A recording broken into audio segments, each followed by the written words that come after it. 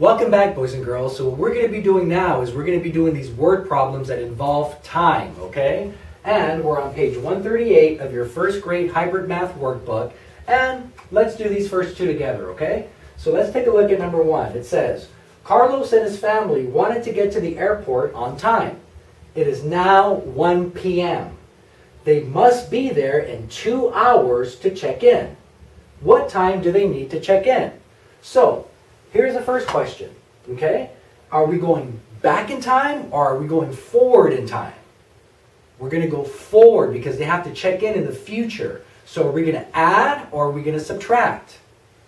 We're going to add, right? So here we have 1 p.m.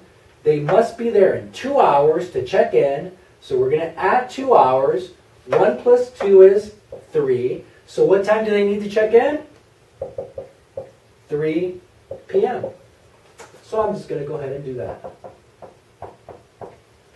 Now let's take a look at number 2. It says, Darian just finished soccer practice. It is now 10:30 a.m. He started practice 3 hours ago. What time did his practice start? So here we have 10:30 a.m. I'm just going to ignore the 30 part for a second, but I'm going to remember that. Okay?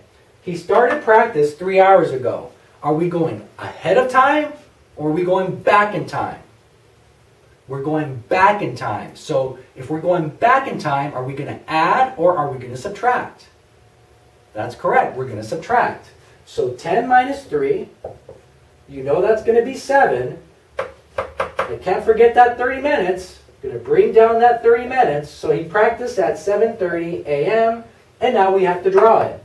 30 minutes, you know, go straight to the 6. And then the 7, we're going to draw the hour hand right there, past the 7. And that's going to be 7:30 a.m. So that's how you're going to be doing these word problems, boys and girls. Go ahead and do sets 1 and 2. You've got quite a bit of them to do. So if you need your parent to help you read them, by all means, go ahead and have your parent read them. But remember, like I've told you, boys and girls, we have to practice reading every single day, okay? So with that said, boys and girls, enjoy sets 1 and 2, draw pictures, have fun, and we'll see you at the next video.